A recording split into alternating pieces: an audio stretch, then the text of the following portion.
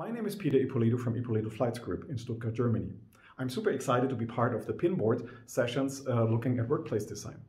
Now, why is the change in office and how we look at work so interesting? First of all, I think it's a global phenomenon being accelerated by the current COVID pandemic. It changes fundamentally how we look at our profession, much more process-driven rather than result-driven.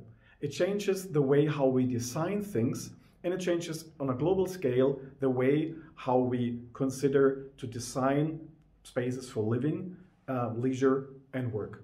So it's an exciting discussion, and I'm really looking forward to an exchange, sharing my views, listening to yours, listening to your perspective in the Pinboard sessions at indiaartndesign.com. See you soon. Bye-bye.